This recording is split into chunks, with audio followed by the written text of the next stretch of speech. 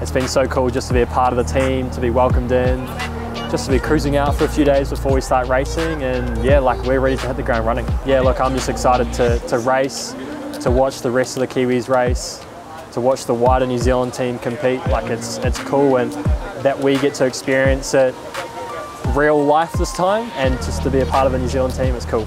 So at the last Olympics I was definitely more of a participant, whereas this year I'm hoping to be a competitor. My goal is to final, and then once you've made the final, you've got a lane, you've got a chance. So just to see what I can do is what I'm here for.